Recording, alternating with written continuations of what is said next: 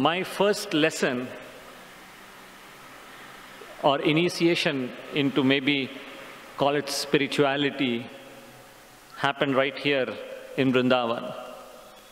As brother mentioned, I came here after engineering.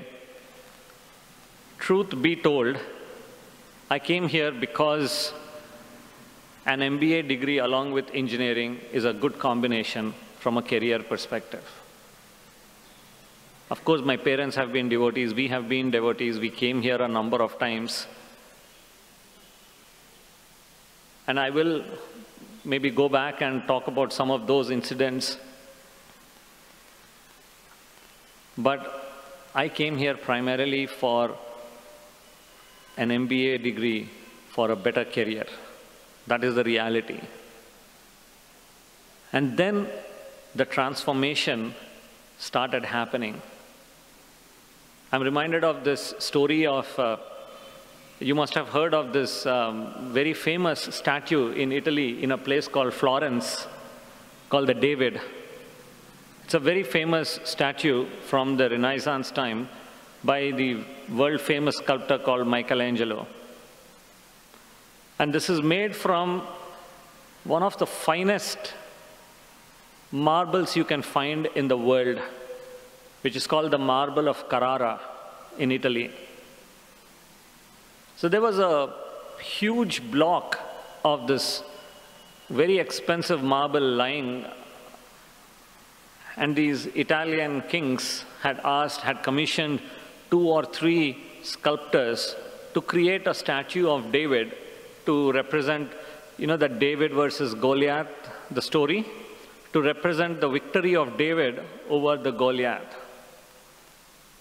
So some accomplished sculptors came, looked at the statue, looked at that block of marble, and said it has too many blemishes, there are too many imperfections, so it cannot be done.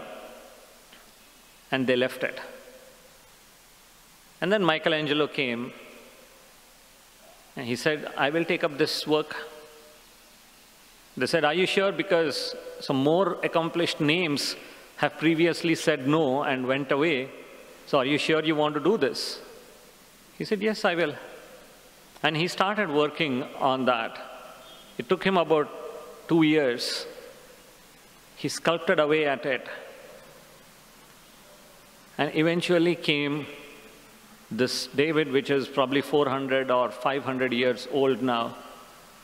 It is still considered a masterpiece. And that is what God does with us. Chip away our imperfections. He accepts us with all our blemishes, with all our imperfections, and He creates a masterpiece out of us. And Swami used to say this, you're a zero without me, you're a hero with me, which is true. And we have seen this, experienced this at several stages in our lives, in our careers. In fact, I remember the day when the first time when I was asked to speak in Puttaparthi. I was told the previous day evening, I was a nervous wreck. Speaking in public, speaking in front of more than 2 people was something that made me terribly nervous. I just could not open my mouth. I was very nervous. So I protested, I said, no, I cannot. So this person who told me, he said, I'm sorry, I cannot do anything. If you can't, then you will have to tell the registrar. The registrar at that time was Chakravarti Garu, who is currently the Chancellor. And we were probably more afraid of him than Swami. So I said, no way, I will not take that risk. So I took a paper and started writing. First thing I wrote Om Shri Sai Ram. Then the next thing is I offer my humble pranams at Swami's lotus feet. And then my mind went blank. I was just not able to write anything. My mind was completely blank. And I was looking here and there, this side and that side, looking for ideas. There was one boy sitting next to me, as a Malayali boy. He's currently a faculty member. He was sitting next to me writing a letter. In those days, I don't know if you boys have seen an inland letter, a postal, a blue color postal thing. So he was writing, everything was in Malayalam. All of it was in Malayalam. There was one sentence in English. And that sentence said, Swami says, do not prepare for a speech. I was not sure why on earth would he write. I don't know first thing when Swami said that. I don't remember Swami saying that in the recent times. Of course, this was about, I think, 1.5 months since we joined college. So I don't remember when Swami said, but I looked again just to reconfirm that he did indeed write that. And it said that Swami says, do not prepare for a speech. So now I started to feel guilty. I said, I can't keep writing this. So anyway, I was blank, not making much progress. So I put that paper away.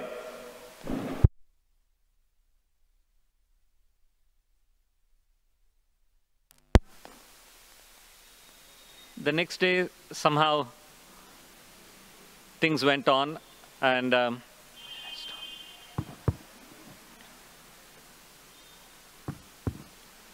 the next day, somehow, things went on, and apparently it was all right. The Vice Chancellor and other people came and said it was good, it was good. I have no idea what was said. A few months later, and then, you know, in the management department, we had a couple of other opportunities where I had to speak. So gradually, I was kind of maybe gaining a little bit confidence each time. And then after a few months, one day, just before the bhajan started, you know, those days before the bhajan started, for about 15 minutes, there used to be an instrumental flute music played by someone live inside. The person would be sitting inside the bhajan hall. There were these two old brothers, one of whom would be playing the flute.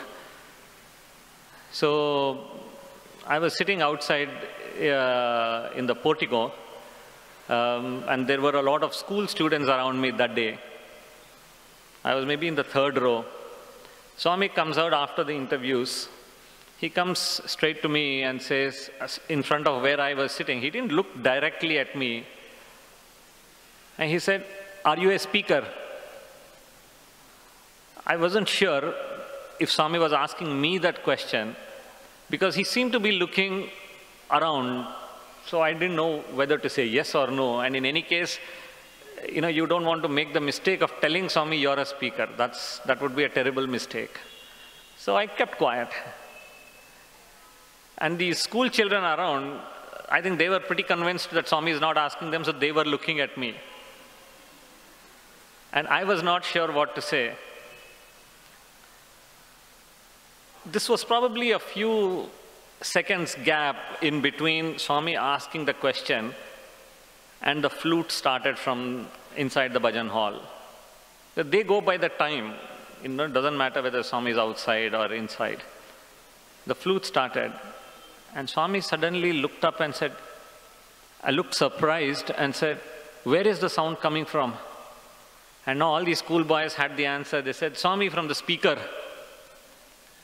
And Swami this time looked straight at me and said, see, the sound comes from the speaker, but the source is inside.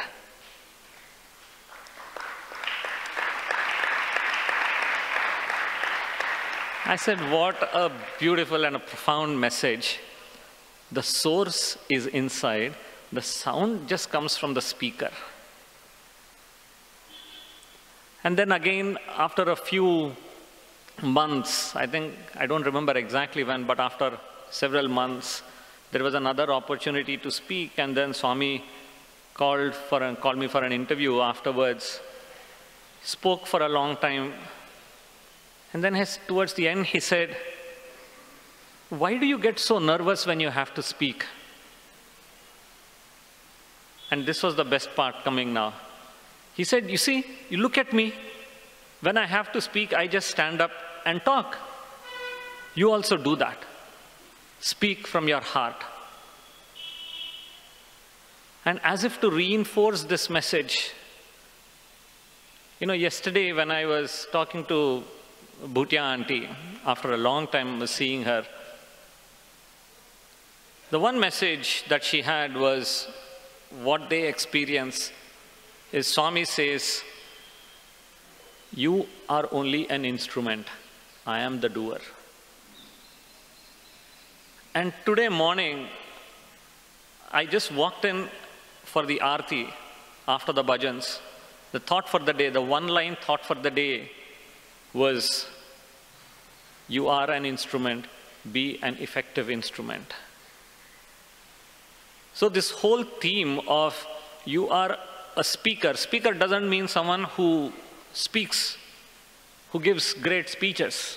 Because I know that's not what I am. I'm not a speaker, I'm not a singer. I mean, there are far better people in every respect.